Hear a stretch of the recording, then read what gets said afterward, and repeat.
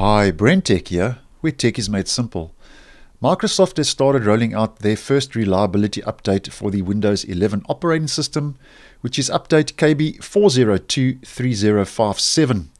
Now, I've posted numerous videos on this channel regarding KB4023057 and Windows 10, as Microsoft has pushed this update out on a regular basis to the Windows 10 operating system in the past, and as mentioned, they have now started making it available for Windows 11.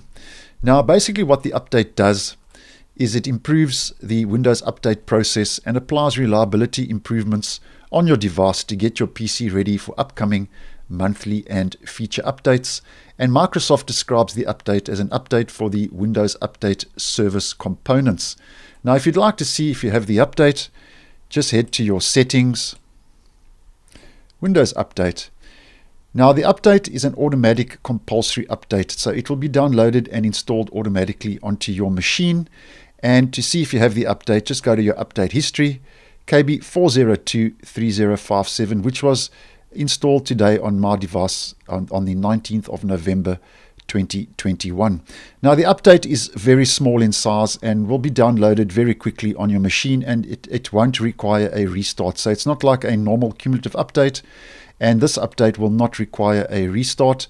And also, Microsoft staggers the rollout of this update, so not everybody will see it all at once. So you might have received it in the last couple of days already. I received it today, and if you haven't received it already, I'm sure you will be getting it in the near future. Now, KB4023057 also installs a little app called the Microsoft Update Health Tools. So if we just go to our apps and features list, you will find now in your apps and features list a little app called Microsoft Update Health Tools. Here we go, which was also installed today on the 19th of November, and it's only 1.03 megabytes in size.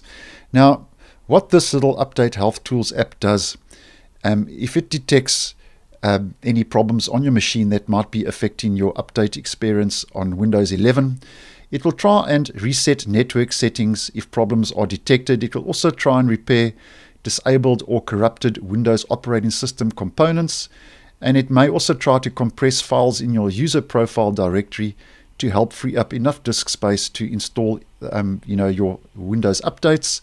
And it may also reset the Windows Update database to repair the problems that could prevent updates from installing successfully. So basically, as mentioned, the update basically tries to improve the whole Windows update experience on your machine to help prepare your device for upcoming monthly and feature updates.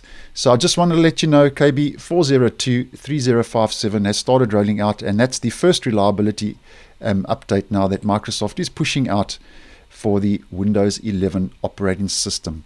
So I hope you found this video useful. Once again, thanks for watching, and I will see you in the next one.